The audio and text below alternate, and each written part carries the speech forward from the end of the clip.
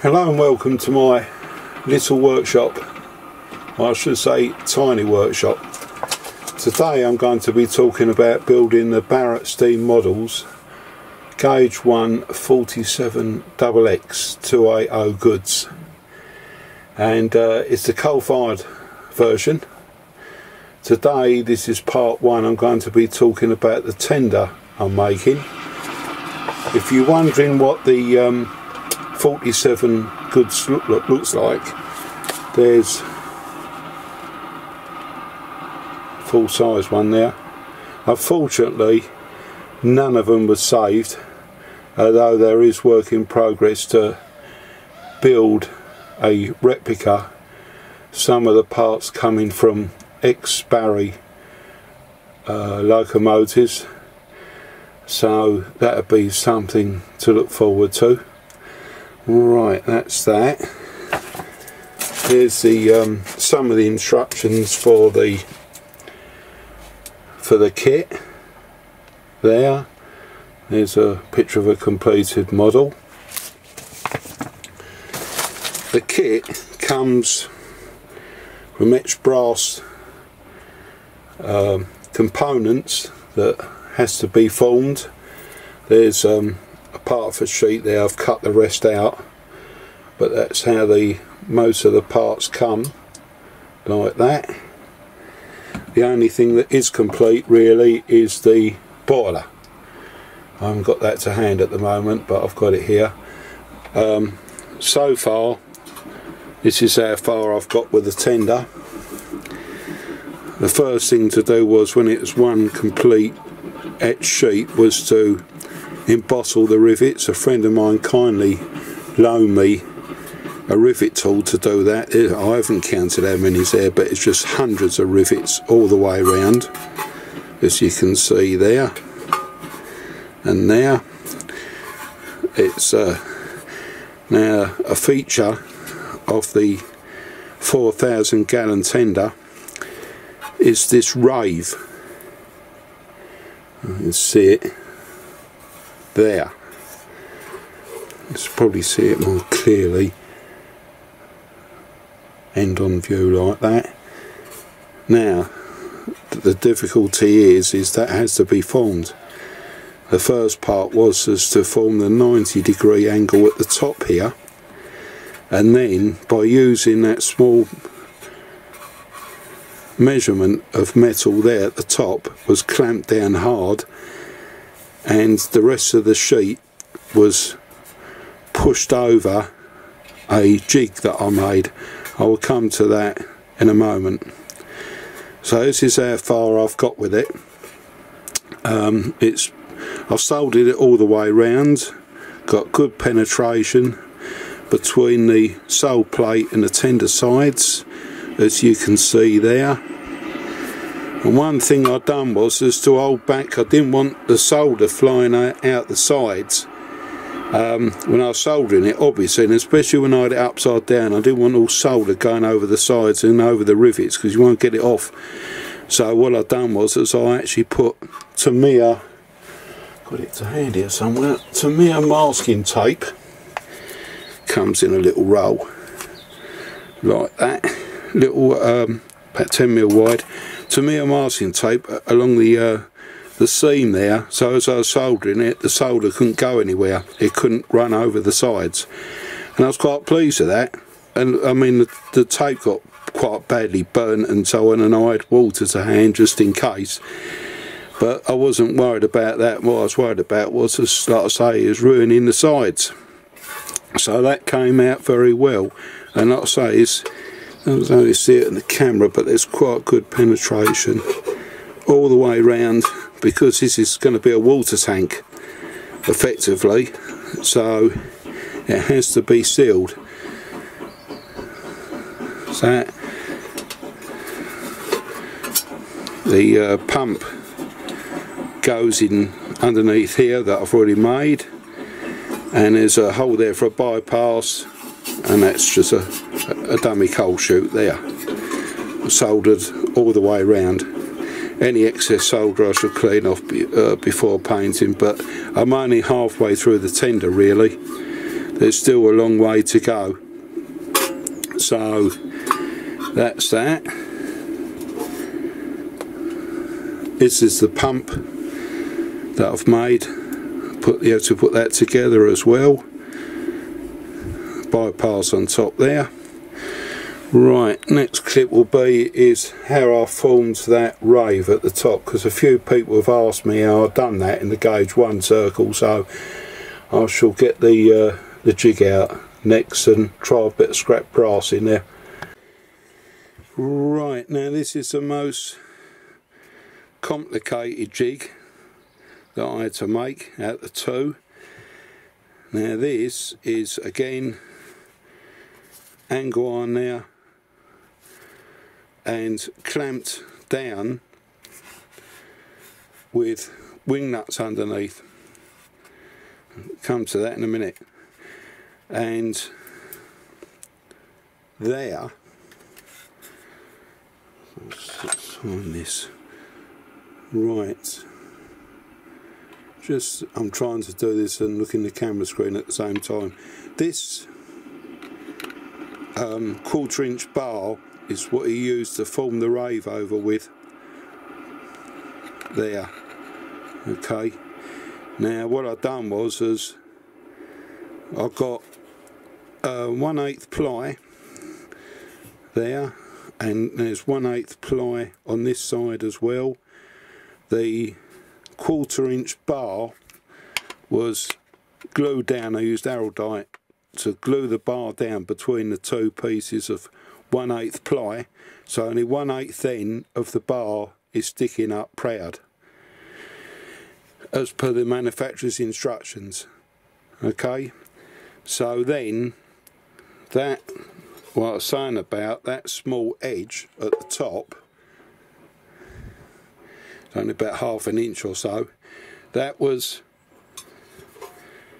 clamped underneath here really down tight, so then effectively then the whole sheet of the tender body, the side, was pushed over the brass bar. The secret is, as I've been told by a few friends, is you must get that down tight. First attempt I didn't clamp it down tight enough and the side just, you know, pulled out because the metal is fighting against you basically, so it must be clamped down tight. So I'm going to do a demo next to show you how I actually done it. Right, I've got the jig in the vise, nice and firm. Found a bit of old scrap brass here, and it's about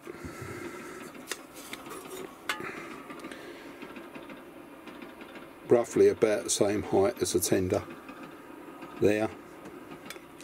So you can imagine that that 90-degree fold at the top is this part here that I already done. This is the first fold that you do as per the manufacturer's instructions, so that was done first. The angle iron I've loosened off.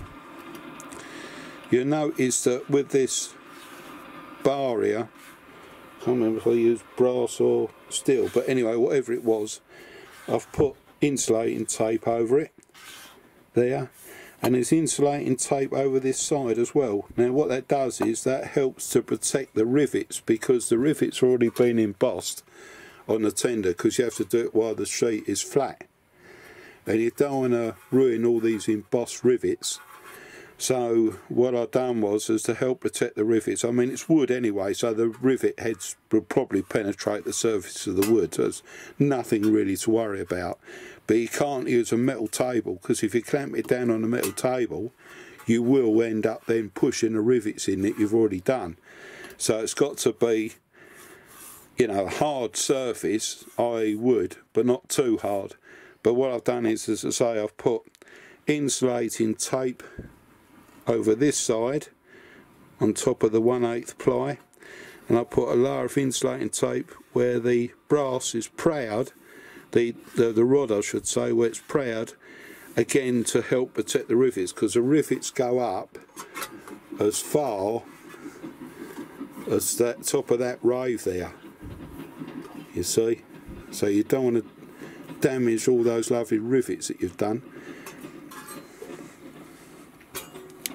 Right, next thing we'll do is get the, what we say, tender side, put that, slide it into the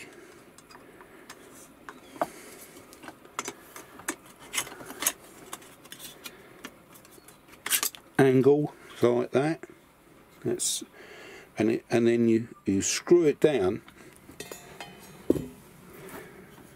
making sure that the other important thing is this tender side has got to be hard against this rod. It can't be like, the angle can't be out here somewhere, it has to be tight up against it, because you want maximum pressure on that little piece of metal that you're clamping down.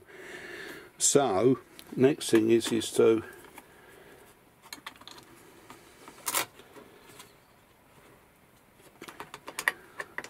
tighten the wing nuts up nice and tight.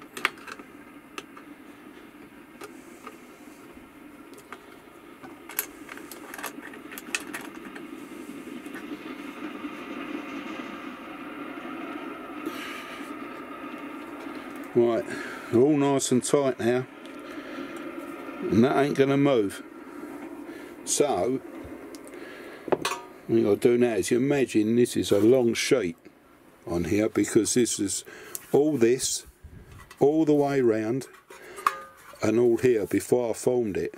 So I've only got a tiny workshop, so I only made this jig to do one side at a time, and plus it's very hard to push over anyway.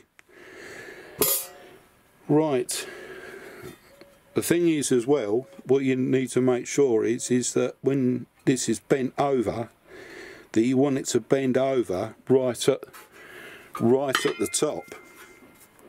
One thing you don't want to do is bend it halfway across the tender side. It'll look terrible, and then you probably finish the sheet. So it has to be done at the top here. Okay, and not saying this part here is a bit that's clamped down in that, under that angle iron. Right, so to make sure that it's pushed right over hard over that bar and not curved in the middle, the manufacturers tell you to shove it over with a piece of wood, but the problem is you can't get the piece of wood right down to the bottom when the metal is upright. So what I've done was, I found this piece of old Dexion here, and it's got a nice curve that's gentle on your hands. So I turned it round that way, put the Dexion in there, push it down as hard as you can, and then gently push over the sheet like that. When I got it to about 45 degrees, I took that off. Then you can get the wood down there and then push the rest of it over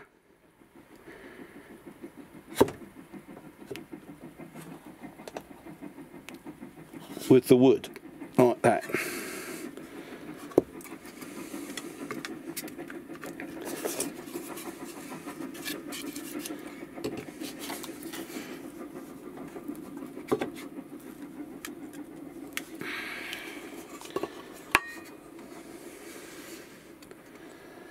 Right, let's see what that's come out.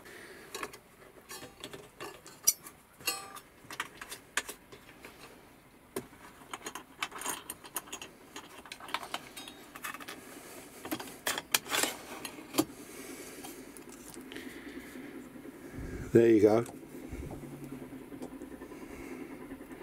There's the rave. Not as good as I've done on the tender side, but it gives you some sort of idea there.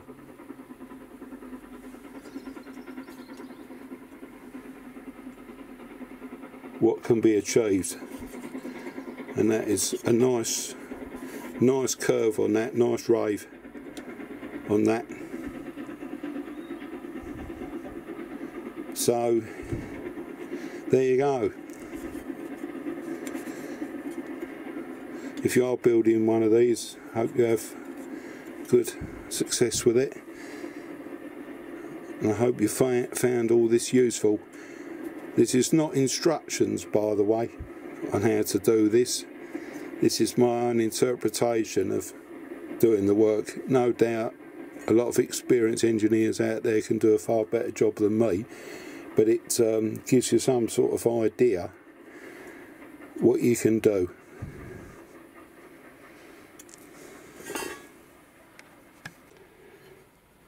Here's the jig again. Close up there of the rod right next to, like I say, it's got to be, when you got that metal in there, it's got to be right up tight against that rod, and this really clamped down hard.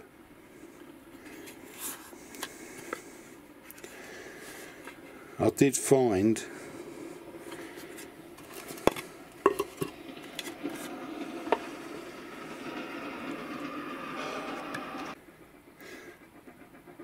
here's the close-up of the jig again. You can see there the rod half sticking out from the 1/8 ply at each side there, and the angle, like I say, must be tight against that tender side when it's clamped down really hard. That is the secret, getting that down clamped hard. And I did find, this is what I practice on first. This is from the edge of one of the brass etched sheets. This piece of scrap, and I formed it as a practice run first. That's the best thing to do, is really on the sides and at the ends. It's like all these things, is to practice with some scrap metal first. Make sure you get it 100% before you attempt it on the actual kit, because you really only have one chance with this. Right, so that's what I messed about with at the beginning.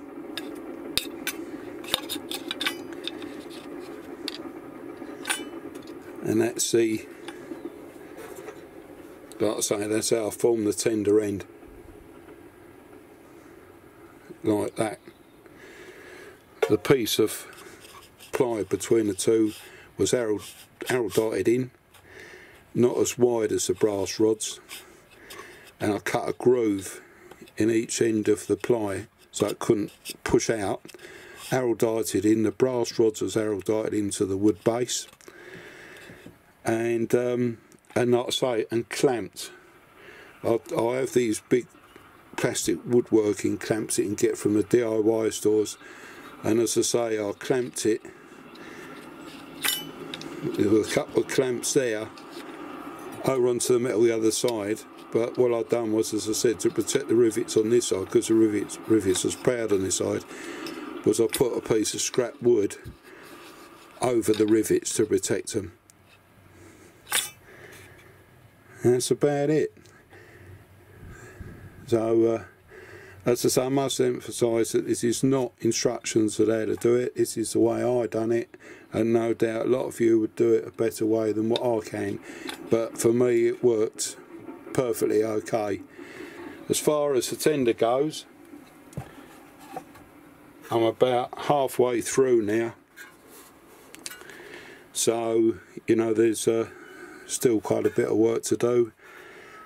What I should do next, I'm not sure. I've probably got you've got little fillets to put in those corners there, fill the gaps, so I shall probably do that next, and then start adding the detail, and then the frames will have to be formed to go underneath with the wheels. It's all included in the pack. So far it's hasn't been easy, but interesting at the same time, if that makes any sense. All the best.